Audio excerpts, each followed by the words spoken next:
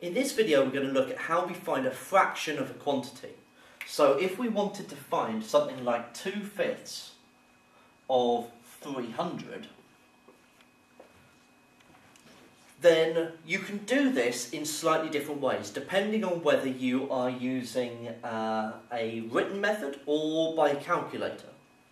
So one way that I like to explain it is that if you're finding 2/5, what you want to do is find 1/5 and then multiply this by 2.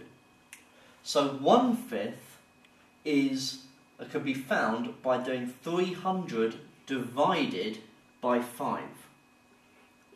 So if it had been 1/8, I would divide 300 by 8. Okay, so you're dividing by the denominator. So 300 divided by 5 is 60. And then, so 2/5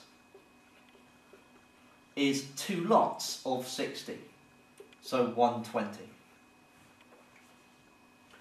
A quick and easy method, which you can use on your calculator as well, is by going 300 divided by the bottom times by the top. Okay?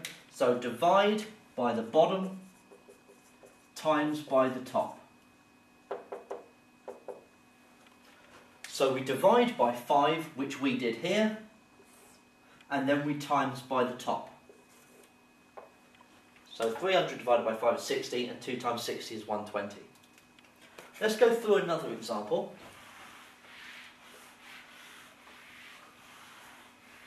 So let's say we had something like 5/8 of 40. Let's do 48. Okay, so 5/8 of 48. So we look at finding 1/8 by dividing by the bottom. Okay, so 48 divided by 8 is 6.